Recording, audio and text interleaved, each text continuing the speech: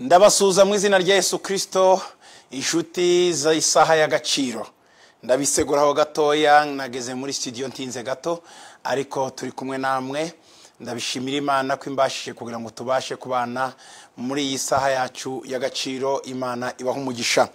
Bavandimwe, nkuko mubizi, ikintu cyose tugitangizanya isengesho, kuko isengesho niryo rituma ibyo twateguye tubivuga neza, nibyo tutateguye umwuka wera bishira mu nzira.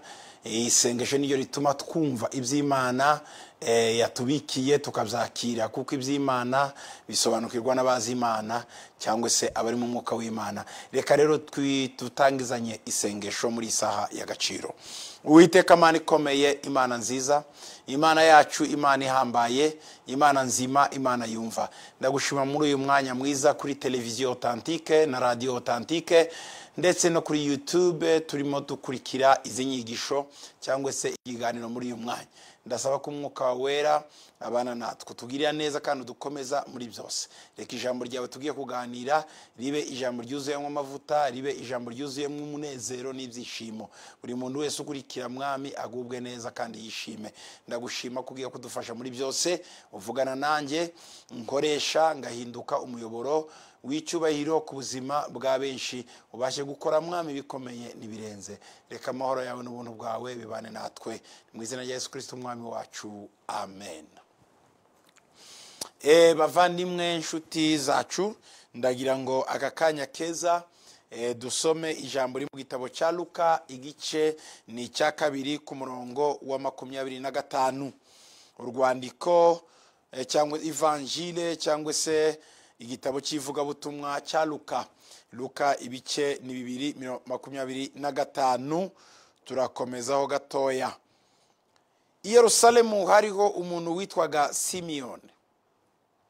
Uwo yari umukiranutsi witondaga kandi yategerezaga ihumure ry'Abisirayeli. Umwuka wera yari muri we. Yari yarahanuriwe n'umwuka wera ko atazapfa atarabona Kristo w'Umwami Imana. Ajyanwa n'umwuka mu rusengero, maze ababyeyi bajyanye umwana Yesu ngo bamugenze nk'uko umuhango w'amategeko wari uri. Simiyoni aramuterura ashima Imana ati, Mwami, noneho urasezerere umugaragu wawe amahoro nk'uko wabivuze, kuko amaso yanjye abonye agakiza kawe, ako witeguye mu maso y'abantu bose, kuba umucyo uvira amahanga no kuba ubwiza bw'ubwoko bwawe bwa Isirayeli. Se na nyina batangazwa n'ayo magambo avuzwe kuri we. Simiyoni abaha impundu, abwira nyina Mariya ati, dore uyu ashiriweho kugira ngo benshi mu Bisirayeli bagwe, benshi bazuke, abe n'ikimenyetso kigirwa impaka, ngo ibyo abantu benshi batekereza mu mitima bizahishurwe, kandi nawe inkota izagucumita mu mutima. Amen. Ijambo turi buganire namwe uyu munsi kuri isaha y'agaciro ni umutwe w'ijambo uvuga ngo ntuzapfa iryo sezerano ritaruzura. Ntuzapfa iryo sezerano ritaruzura. Birashoboka ko uyu mwanya uri mu gitanda cy'uburwayi, umerewe nabi cyane, kandi urimo wumva amajwi menshi, ijwi rikubwira ngo witegure uzapfa, ijwi rigakomeza rikubuza amahoro ngo uzapfa, cyangwa se igihe cyawe cyo kugenda cyageze. Ibyo birashoboka ko urimo wumva ayo majwi. Birashoboka kandi ko utumva gusa ayo majwi, ahubwo hari n'ababikubwiye ngo uri hafi gupfa. Ibyo bikagutera ubwoba, bigatuma na gahunda wari ufite, ibintu wari uteganyije kuzakora byose utakibigezeho, kuko hari umuntu waguciye intege yarakubwira ngo ugiye gupfa. Ashobora kuza yitwa umuhanuzi, ashobora kuza yitwa umupfumu, ashobora kuza yitwa umuntu uzi, akakubwira ngo ni inzozi yarose, ngo igihe cyawe cyo gupfa cyageze. cyangwa se nawe ukaba uri mu byiyumvamo ufite ubwoba bwinshi mu mutima, ubwoba bw'impanuka, ubwoba bwo kujya ahantu, ubwoba bwo kuba ahantu, ukabyiyumvamo cyane, ari ubwoba wumva ati hari ikintu kibi gishobora kumbaho ngapfa. Ubwo bwoba ukaba urimo bugenderamo muri iyi minsi, wumva bukumereye nabi cyane, butegetse amarangamutima yawe, butegetse ndetse n'icyerekezo cyawe, ugatinya kujya aha, kurara aha, kurya iki, kuko wumva muri wowe ko hari ikitagenda neza, ushobora gupfa. Reka nkubwire iri jambo, ni wowe ryaziye muri uyu mugoroba, wowe ufite gushidikanya kwinshi, wowe udashobora kureba ejo imbere neza, uri muri bwihebe bwinshi bw'ubuzima bwawe. Ijambo riravuga, rirakubwiye ngo humura, ntacyo uzaba utarabona iryo sezerano. Humura, ntacyo uzaba utarabona iryo sezerano. Iri jambo rero ndikuye mu gitabo cya Luka, ni igihumure ku buzima bwawe, ariko kandi rikaba n'ubuhanuzi bw'Imana irimo ivugana nawe muri uyu mwanya. Imana ifite ubuhanuzi bukomeye ku buzima bwawe, Imana ifite ubuhanuzi bukomeye mu nzu yawe, Imana ifite ubuhanuzi bukomeye ku bana bawe, Imana ifite ijambo rikomeye ku kazi kawe, Imana ifite ijambo rikomeye ku miyoborere yawe, ku mikorere yawe n'imitekerereze yawe. Hari ijambo rikomeye Imana irimo ivuga, cyangwa se Imana ifite kuri wowe. Dusomye ijambo rikomeye aha muri Luka 2:21 ngo i Yerusalemu hariho umuntu witwaga Simeon. Iri jambo ritangire gusa ngo i Yerusalemu. I Yerusalemu ni iki? Ni ahantu sinzi ahantu uherereye. Byenda uyu mwanya naba ndimo mvugana nawe uri Nyakabanda, cyangwa mvugana nawe uri Nyagatare, cyangwa naba mvugana nawe uri Ngozi, cyangwa naba ndimo mvugana nawe uyu mwanya uri muri Canada, ndimo mvugana nawe uri muri Amerika, uri muri Australia, naba ndimo mvugana nawe uri mu Bubiligi cyangwa muri Sweden. Muri uyu mwanya i Yerusalemu ni ahantu. Reba aho hantu uri uhavuge ngo ibunye naka, ahantu runaka, ahantu hanaka, aha Yerusalemu. Yerusalemu, Yerusalemu, Yerusalemu. Ijambo Yerusalemu ni ijambo risobanura ngo ni umurwa w'amahoro, cyangwa se ni mu mahoro. Harimo ijambo Shalom. Yerusalemu, Yerushalemu, Shalom, Shalem. Iriya yer iri imbere iva mu ijambo Yebusi, mu Bayebusi, ni ukuvuga ngo mu mahoro. Nariya jambo yer ryarimo ijambo Yebusi, kuko nibo bari bahatuye ubwa mbere Abayebusi, ariko ni ahantu h'amahoro. Aho hantu uri rero, nubwo urimo wakubitirwa uyu munsi harimo Abayebusi, ariko ni amahoro yawe. Aho niho Imana yaguhamagariye kuba, niho Imana igushaka gukorera ikintu gikomeye aho hantu mu Bayebusi. Shalom, Shalem, Yerushalemu, Yerushalaimu, cyangwa se aha umurwa w'amahoro. Aho Imana yafitiye umugambi ku buzima bwawe. Ngo hariho umuntu witwaga Simeon. Umuntu ufite izina Simeon. Bibiliya yavuze uwo muntu wari Yerusalemu. Ni ukuvuga ngo mu bitekerezo wumve i Yerusalemu, umujyi munini. Igihe cya Yesu Yerusalemu wari umujyi utuwe. Abahanga babiriya bavuga ko igihe cya Yesu kuvuka kwe no gupfa kwe no kuzamuka kwe, Yerusalemu yarimo abantu icyo gihe bangana n'abantu 500,000. Ibihumbi hafi 500 by'abantu nibo bari Yerusalemu icyo gihe. Ariko i Nazareti aho Yesu yavukiye hari abantu bageze ku 150. Urumva ko Nazareti niyo mpamvu bavuga ngo nta cyiza cya Nazareti, kari akagi gatoya cyane 150 n'umujyi w'abantu 500,000. Rero byarumvikana gusuzugura i Nazareti ko nta cyiza cyahava, cyane cyane ko nta bantu bari, hari abantu bake cyane, hari amazu make yatageze ku 100. Abaturage baho bari bake cyane. Rero i Yerusalemu hariho umuntu witwa Simeon. Nawe ahuri vuga izina ryawe. Reka njye mvuge i Kigali hari umuntu witwa Gitwaza. Nawe ivuge.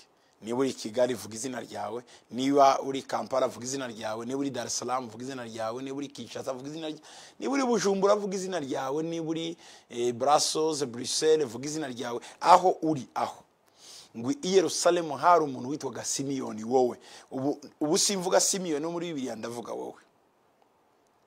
wowe, ni wowe rero wari aho hantu. Uyu Simiyoni rero w'i Yerusalemu afite umwihariko byenda ushobora kuba utandukanye n'uwanjye cyangwa uwawe, kuko Bibiliya iravuga ngo yari umukiranutsi. Muri uyu mujyi wa Yerusalemu harimo abakiranutsi. Muri abo bakiranutsi na Simiyoni yarabarimo. Reka mu bakiranutsi bari muri uyu mujyi wawe nawe ubabemo kandi wabarizwemo. I Yerusalemu hari umugabo witwa Simiyoni, yari umukiranutsi. Uyu mugabo yarakiranukaga muri byose. Yakiranukaga mu ijambo, agakiranuka mu bikorwa, agakiranuka mu bitekerezo. Yari umuntu muri icyo gihe Bibiliya imwita umukiranutsi. Kandi ngo witonda. Umukiranutsi witonda, ntiyavugiraga hejuru, ntiyasamiraga hejuru. Yari umuntu witonze no muri kamere ye. Kindi Bibiliya ikongeraho ngo yategerezaga ihumure ry'Abisirayeli. Yari afite isezerano. Hari isezerano yarategereje gukira kwa Isirayeli, ihumure rya Isirayeli. Yari afite isezerano ritari igiye gusa ku giti cye, ariko isezerano national, icyo twita promesse nationale. Hari promesse individuelle na promesse nationale. Uyu isezerano ryewe yari promesse nationale, national promise. Yarategereje ikimana izavuga, yarategereje ikimana nako yavuze kuri Isirayeli kizayiba, bakita ngo ni ihumure. Yarategereje ihumure ry'Abisirayeli. Kuvuga uyu mugabo yari umukiranutsi, yaritondaga kandi yategerezaga ihumure rya Isirayeli. Hari isezerano ryari imbere ye yarategereje. Sinzi isezerano nawe ufite ry'ihumure ryawe, ry'inzu yawe, ry'igihugu cyawe, ry'ahantu hawe, ku kazi kawe. Sinzi isezerano ufite, ariko ndabizi neza ko hari ikintu ufite mu mutima wawe. Ndabizi ko hari isezerano ufite. Nubwo ibintu bimeze gutya, nubwo ibintu bidacamo, iryo sezerano ufite urikomereho. Iryo sezerano ufite nturitenguhe. Iryo sezerano nturirekure. Iryo ni isezerano rikomeye ku buzima bwawe n'ubuzima bw'abawe. Ikindi kimuranga uyu mugabo nanone, ntiyari umukiranutsi gusa, ntiyitonda gusa, ntiyategerezanyaga ihumure ry'Abisirayeli, ngo ahubwo ngo umwuka wera yari muri we. Iyi ni yindi kalite tumusangamo. Uyu mugabo yari mu mwuka wera. Ndibuka muri Bibiliya Farawo abaza amaze kubura igisubizo mu gihugu, Yosefu araza aragikemura. Farawo ahamagara abantu be bose bari hirya no hino, arababwira ngo nimuze hano mbabaze ngo ninde muntu uri mu mwuka w'Imana nk'uyu? Twabona he muri iki gihugu umuntu wuzuye umwuka w'Imana nk'uyu? Abantu bari mu mwuka w'Imana ni abantu rare people, ni abantu rare muri iyi si. Abantu bari mu mwuka w'Imana ni abantu badasanzwe. Abantu bari mu mwuka w'Imana ni abantu bakomeye. Abantu bari mu mwuka w'Imana ni abantu bari mu bumana. Afite kuba mu mwuka w'Imana ni iki? Umwuka w'Imana utandukanye n'umwuka w'isi, kuko umwuka w'isi ikiwugaragaza ni ukubona iby'isi no kureba ab'isi. Ariko umwuka w'ijuru w'Imana muri twebwe ni ukuba mu isi ariko ukabona iby'ab'isi batabona. Ubu uri mu mwuka w'Imana, ubu uri mu izindi imbaraga, ubu urenze isi n'ubwo uyituyemo, ubu urenze ahantu n'ubwo hatuye. Yari mu mwuka w'Imana, mu bundi buryo yarimo ubumana, yarimo impumeko y'Imana, yarimo ubwenge bw'Imana, yarimo imitekerereze y'Imana, yarimo kamere y'Imana. Niyo mpamvu mu bantu mu gihe cye nta n'umwe icyo gihe wari umeze nkawe. Uyu mugabo yari mu mwuka w'Imana. Iki ni ikindi tumusangamo. Ikindi cyakangaye cya gatanu, cya mbere ni ukuba umukiranutsi, cya kabiri ni ukwitonda, icya gatatu ni ugutegereza ihumure ry'ubwoko bwe, icya kane ni ukugira umwuka w'Imana muri we, icya gatanu yari yarahanuriwe n'umwuka wera ko atazafata arabona Kristo w'umwami Imana. Yari yarahanuriwe n'umwuka wera. Nzi abantu benshi bavuga ngo nahuye n'umuhanuzi arampanurira, nahuye na pasiteri arampanurira, nahuye n'umuvugabutumwa arampanurira, nahuye n'umusenzi arampanurira. Ariko nta muntu nari numva avuga ngo yahanuriwe n'umwuka wera. uyu mugabo afite umwihariko ukomeye cyane. Uwo mwuka wera yamubereye umuhanuzi, aramuhanurira. Ese bizaba biterwa n'iki? Nuko muri icyo gihe hari habuze abahanuzi, nuko muri icyo gihe abasenga bari bake, simbizi, sinzi icyo nabisubiza. Ariko icyo nzi nuko uyu we yabwirijwe n'umwuka we. Umwuka wera niwe wamwibwiriye ibizaba, niwe wamwihereye isezerano. Tiyeri hawe n'umuntu bahuriye ku muhanda. Hari abantu muri ibi bihe beze araza agahura nawe ku muhanda akakubwira ngo uzaba ibi n'ibi none mpa amafaranga ngana gutya kugira ngo bizuzure, cyangwa nkorera ibi n'ibi hanyuma nanjye nkubwira iby'Imana yakumbwiyeho. Abo ni abantu kandi umva ko harimo n'intege nke n'ubukene n'ibibazo n'ibindi. Ariko umwuka wera rero we ntagira ayo mabezo. Iyo avuze aravuga, nta na kondisiyo agerekaho, ntacyo asaba. Ngo yari yarahanuriwe n'umwuka wera. Umwuka wera yamuhanuriye ibintu bikomeye cyane. Yamuhaye isezerano afite. Ubuhanuzi ni isezerano. Yaramubwiye ngo ntuzapfa utarabona Kristo umwami Imana. Nubwo yagendaga ahantu bigaragara ko ubugingo bwe yabubura, nubwo yagendaga mu mazi aho imiyaga n'imiraba biri bikazamuka cyane bigenda kumuhitana, cyangwa se tuvuge nubwo yaba yaragenze mu birere aho yahura n'indege turbulence imanuka izamuka, nubwo yahura n'abajura bakamufatiraho ibyuma ngo baramwica, Simiyoni wahanuriwe n'umwuka wera ntabwo bafite, kuko isezerano riravuga ngo ntuzapfa utarabona Kristo w'umwami Imana. Isezerano rero rituma dukomera, isezerano rituma dushira amanga, isezerano rituma tutagira ubwoba, isezerano rituma twemerwa, isezerano rituma tudatinya icyo ari cyo cyose, kuko tuzi ko icyo Imana yatubwiye kitaraba ntacyo twaba, kitarasoza nta kibazo twagira.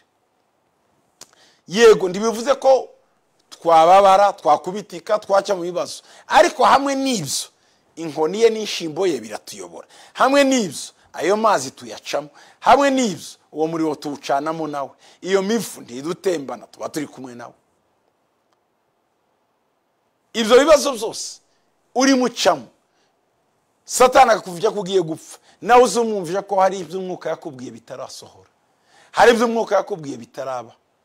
Icyo gihe nibiba, icyo gihe nibiba, senda uzabone kubwira Imana bati Imana ibyanjye birarangiye, ariko bitaraba witinya.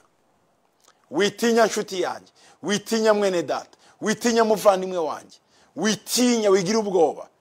Nkwemeze nkubwiza ukuri, igihe cyawe cyo gutabarwa, igihe cyawe cy'amasezerano cyageze.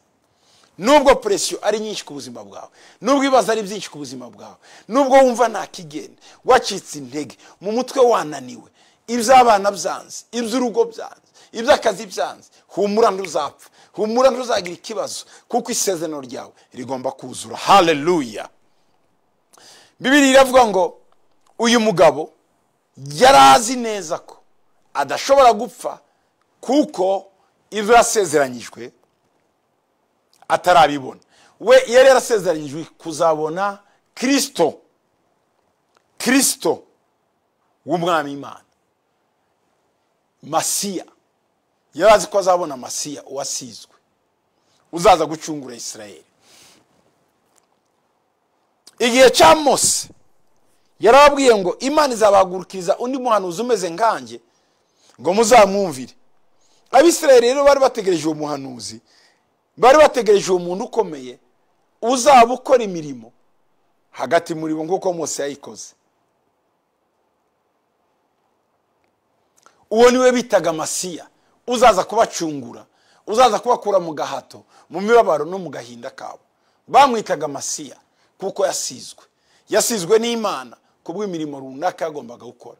Yasizwe n'Imana mu gukiza abarwayi, yasizwe n'Imana mu kuvura abafite imitima ivunitse, yasizwe n'Imana mu kwamamaza umwaka mwiza Imana itangiyeho imbabazi, yasizwe n'Imana mu gukiza ibisenzegeri.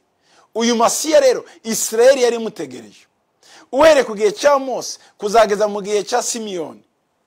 Ndagira ngo nkubwire ko ahandi byari byoroshye, hari hashize hafi imyaka ibihumbi 3 birenga, nako ibihumbi 2 kuva igihe cya Mose kuzageza igihe cya Simiyoni, hari hashize imyaka ibihumbi 2.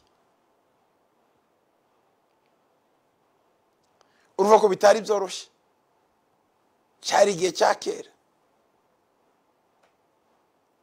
Abisirayeli bategereje bava mu butayu, bava mu gihugu cya Giputa. Mose akababwira ngo hazaza undi muhanuzi. Muzo kuri ndi byari byoroshye. Simiyoni rero arabwirwa ngo ntazapfa uwo muntu ataraza. Abantu bamutegereje igihe kirekire, nawe nuko byagenze. Umwuka wera aramuhanurira aramubwira ati Simiyoni ntabwo uzapfa utarabona Kristo. Mbega umunsi umwe yicaye iwe mu rugo, Bibiliya yatubwiye ngo ajyanwa n'umwuka mu rusengero. Uwo munsi umwuka aramutegeka ngo jya mu rusengero. Hari habaye iki? Mariya na Yosefu bari bajyanye Yesu nawe mu rusengero kugira ngo bamukorereho imihango yose y'amategeko y'Abayuda uko yari iri. Bagombaga kumukeba ku munsi wa 8. Hari ituro bagomba gutanga ry'inuma kugira ngo umwana yemerwe, yagomba gushika mu maboko y'umutambyi. Imana ihagurutsa Simiyoni we ngo jya mu rusengero. Simiyoni aragenda yuvira umwuka wera. Wa mwuka wera wari umurimo, wa mwuka wera wari waramuhanuriye. Wamenye ko igihe cyo kuvuga kwa Yesu cyageze, wamenye ko igihe cya Yesu cyo kujya mu rusengero cyageze, kandi Simiyoni nawe agomba kwitegura akaja guhura nawe. Haleluya. Hari ibintu Imana igiye gukora, igiye kuguhagurutsa, igiye kuguhuza n'isezerano ryawe, igiye kuguhagurutsa ikujyane aho Imana yavuze, igiye kuguhagurutsa ikugeze aho Imana yavuze. Ariko ibyo birasaba kuba wumvira umwuka wera, birasaba kuba wumva icyo umwuka wera avuga, birasaba kuba wumva icyo umwuka wera aguhamiriza. Ijya kubwira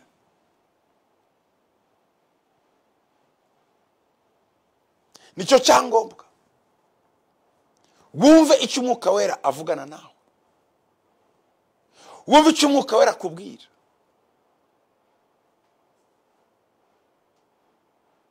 Ndagusaba cyane kugira ngo ukingure amatwi yawe.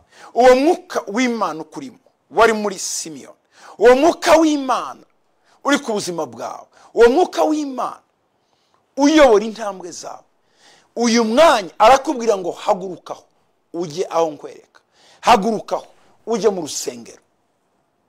Umwuka arakuganisha mu rusengero. Ugize igihe kinini udaterana, ugize igihe kinini utajya mu rusengero, ugize igihe kinini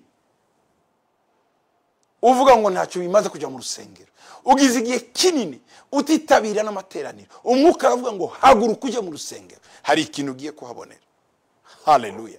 Ndagusaba ngo unyumve, wumvire ijambo n'iryawe. Hari umuntu ugize igihe kinini tujya mu rusengero, byenda kubw'impamvu, byenda kubw'uburakari, byenda kubw'intambara, byenda kubwo kubura uburyo, byenda kubura mikoro, ibyo byose ntabyo nzi. Ariko umwuka aravuze ngo haguruka ujye mu rusengero. Umwuka wera abwira uyu mugabo ngo najye mu rusengero, ajyanwa mu rusengero n'umwuka wera.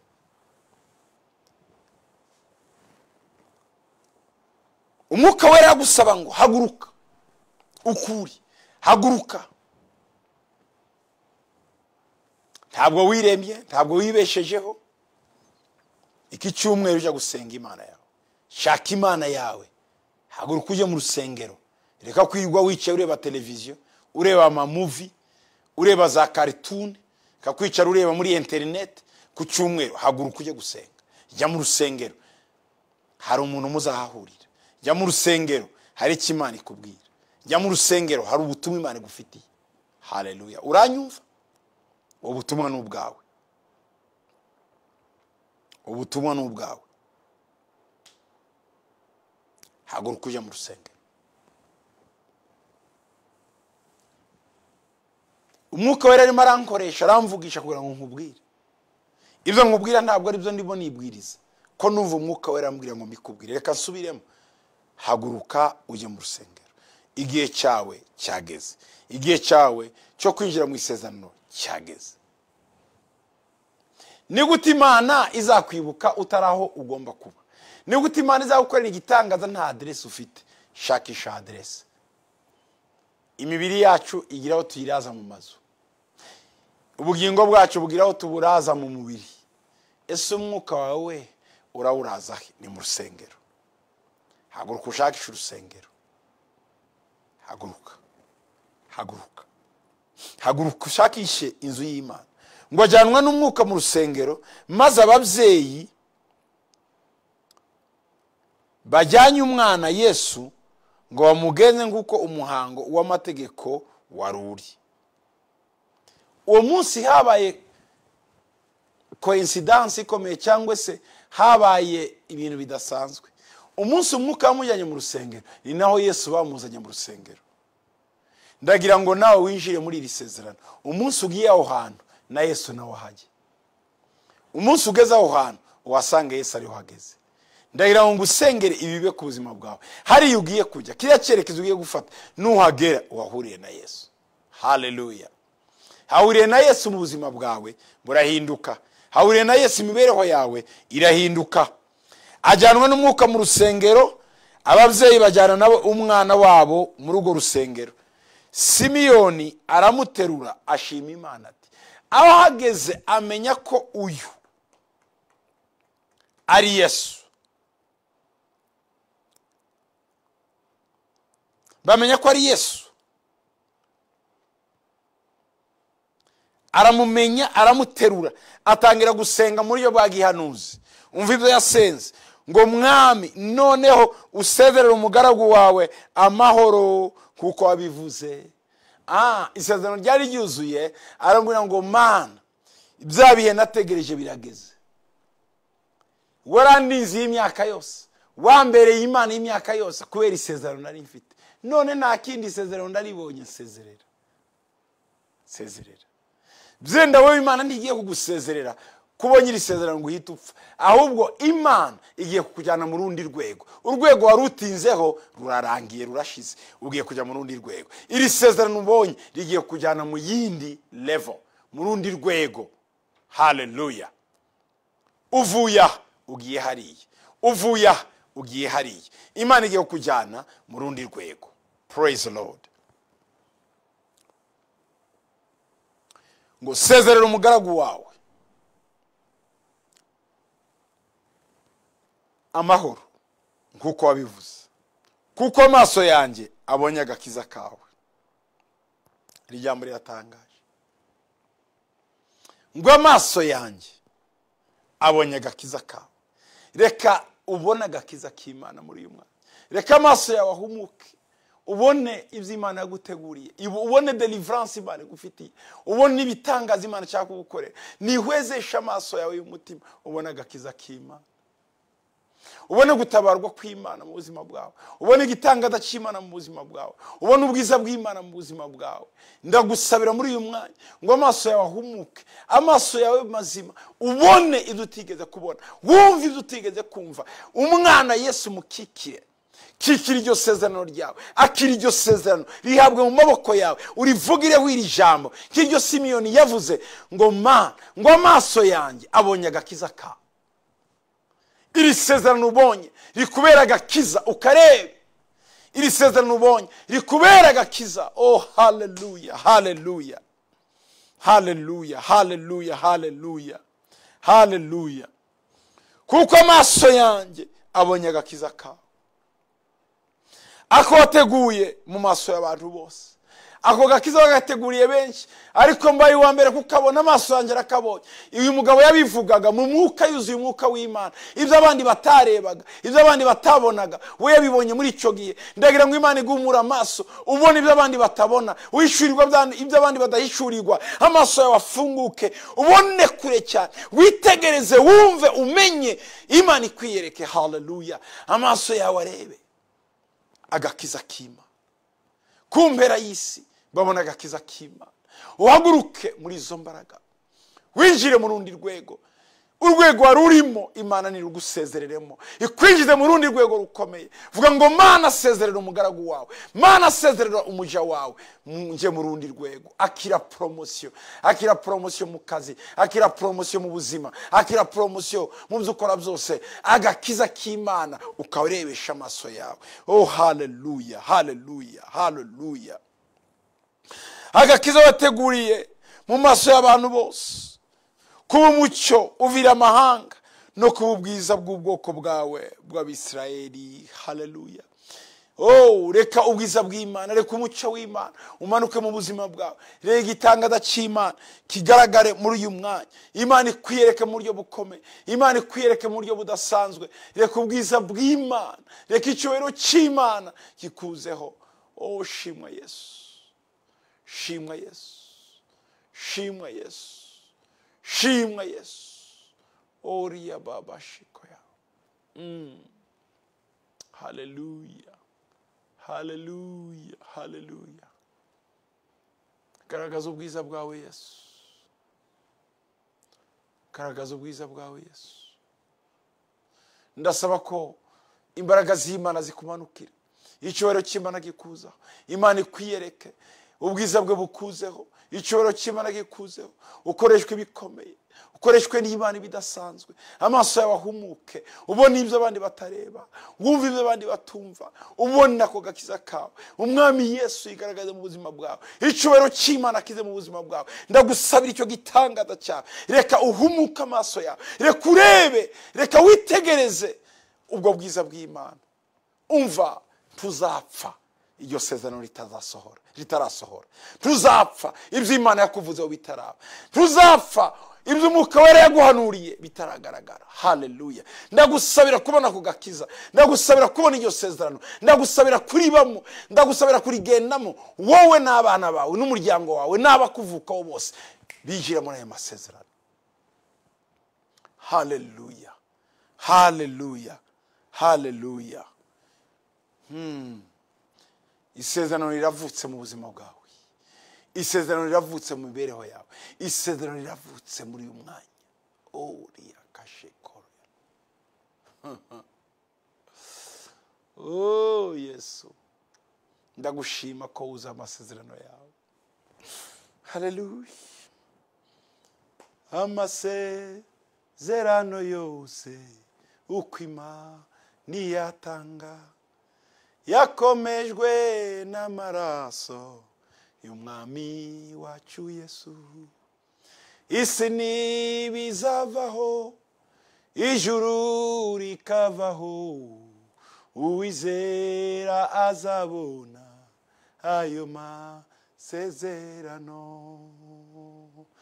Amasezerano yawe ari mu nzira. Humura ntacyo uzaba, humura nta kizakubaho amasezerano yawe ataruzura.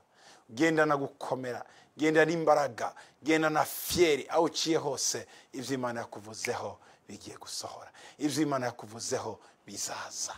Oh haleluya! Witinya, humura, Imana yakivuga neza, Imana yakivuga neza kandi bikuzura. Oriya sheko sokole ya babashi, rikondo ya babasi. Shimwa Yesu, shimwa Yesu, shimwa Yesu. Ngiye kugusengera muri uyu mwanya, ngiye gusengana nawe. Ese waba utegereje isezerano? Ese waba umaze kwiheba? Ese waba ufite bwihebe? Ese umwuka w'urupfu warimo gutera? Umvira ijambo, ntacyo uzaba isezerano ryawe ritaruzura. Umvira ijambo, Imana igiye kugukorera ikintu gikomeye, isezerano ryawe ryuzure. Tugiye gusengana nawe.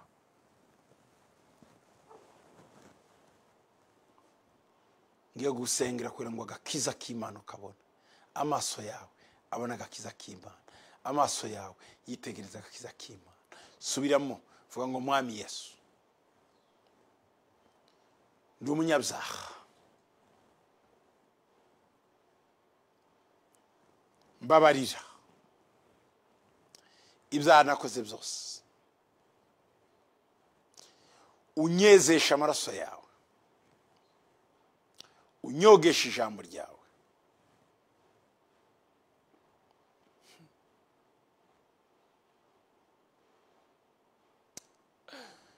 umbabarire ibyaha byose nagucumuyeho, ibyaha byose nakoze, ungire umwana w'Imana, mpinduka umwana w'Imana, mpinduka icyaremwe gishya, unyeze, wandika izina ryanjye mu gitabo cy'ubugingo. Satani ndakwanze n'ibyawe byose. Yesu kaze mu mutima wanjye, uhereye none ungire umuntu wifuza, cyubahiro kibi cyawe mu izina rya Yesu, amen. Waba ufite ikibazo, waba ufite ingorane, reka nawe mfatanye dusengane nawe. Mana, nzanye mwene data mu maboko yawe. Hari abarwaye muri bo, hari abafite inzara muri bo,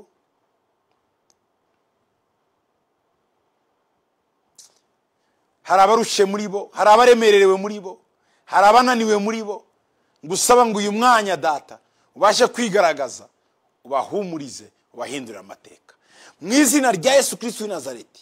Reka amasezerano wabasezeranyije yuzure, ubageze mu rundi rwego, ubazamure Mwami, wakoresha ibikomeye.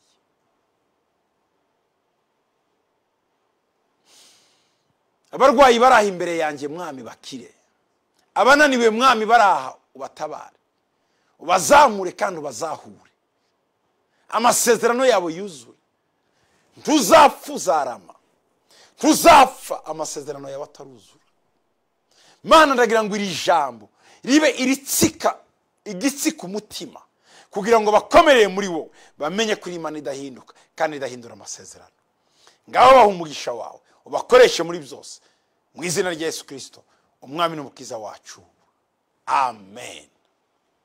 Murakoze cyane, Imana ibaha umugisha, ibagiriye neza. Murakoze kunkunga mukomeza mutera televiziyo authentique na radio authentique. Imana ibaha umugisha kandi ibagiriye neza. Murakoze, mugire umugoroba mwiza. Bye bye.